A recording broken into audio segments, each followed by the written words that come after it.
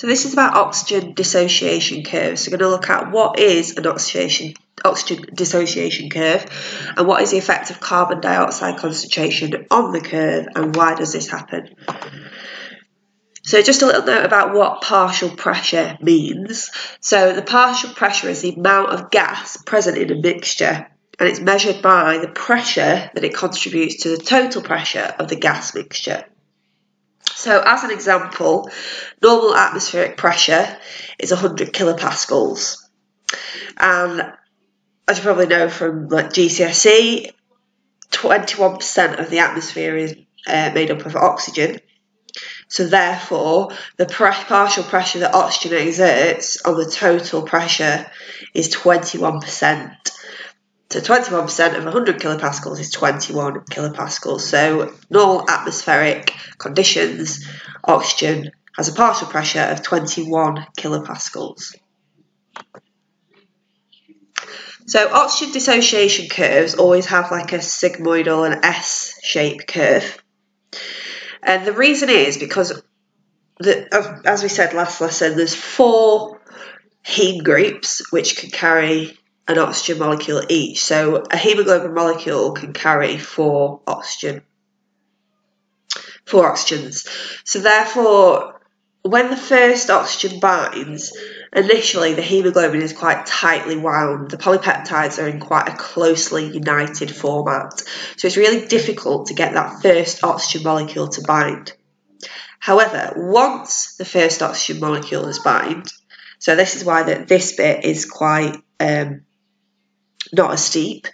Once the first oxygen molecule is bound, then the polypeptide unwinds a little bit.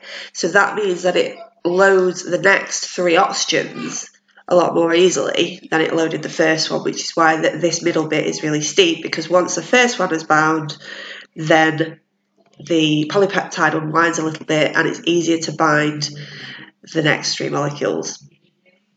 At the other end of the curve, because the haemoglobin is almost saturated, then it levels off again.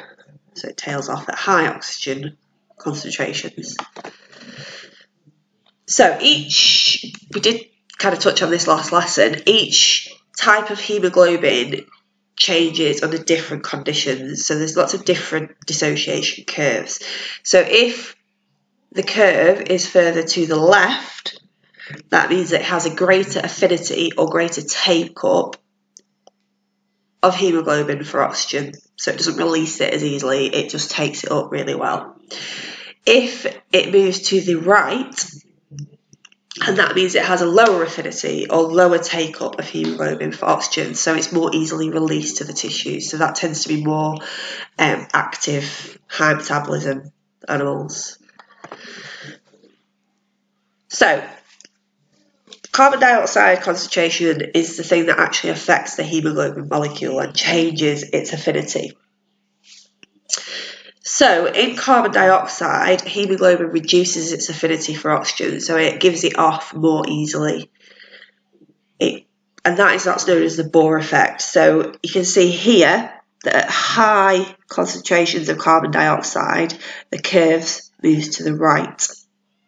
So that is called the Bohr effect, and that means that oxygen is unloaded more. So it's got a lower affinity for oxygen because it unloads it gives it off to the tissues more. So at the lungs, where there's quite a high partial pressure of oxygen, and there's low carbon dioxide concentration at the lungs. So the lungs is high oxygen concentration but low carbon dioxide concentration. If there's low carbon dioxide concentration, it means that the haemoglobin has a higher affinity for oxygen, so it takes it up more easily at the lungs because there's low carbon dioxide concentration. And then it kind of keeps hold of it as it travels through the blood.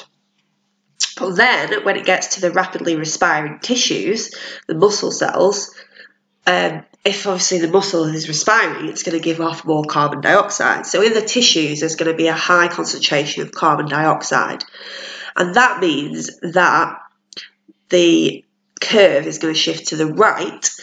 So the haemoglobin has a lower affinity for oxygen, which means it gives off oxygen more easily to the tissues. So it's got a lower affinity, it gives off the oxygen to the tissues, to the muscles, to the respiring tissues, and the curve moves to the right. So that shift to the right, because of the high carbon dioxide concentration, is known as the Bohr shift. And it's to do with the fact that carbon dioxide forms carbonic acid in the blood. It makes the blood more acidic, and that causes the haemoglobin to change shape. So, as I said before, at the lungs, at the gas exchange surface, there is a high concentration of oxygen, but a low concentration of carbon dioxide. Therefore, the haemoglobin has a higher affinity or higher take-up of oxygen. And then, so it loads the oxygen more easily, and then it travels through the blood. Once it gets to the respiring tissues, carbon dioxide is produced by the respiring cells. Carbon dioxide in liquid forms carbonic acid, so it makes the blood more acidic, so it lowers the pH of the blood, and that lower pH changes the shape of the haemoglobin so that it has a lower affinity for oxygen. Therefore, if it has a lower affinity for oxygen, it's going to release more of that oxygen to the respiring tissue. So the higher the rate of respiration, the more carbon dioxide the tissues produce, the lower the pH, the more the haemoglobin shape changes, therefore the more readily the oxygen is unloaded, therefore more oxygen is available for respiration in the tissues.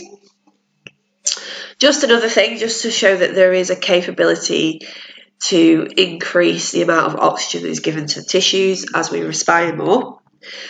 So normally at the lungs, the haemoglobin becomes saturated with oxygen. It picks up all 4 oxygen molecules with each of the heme groups.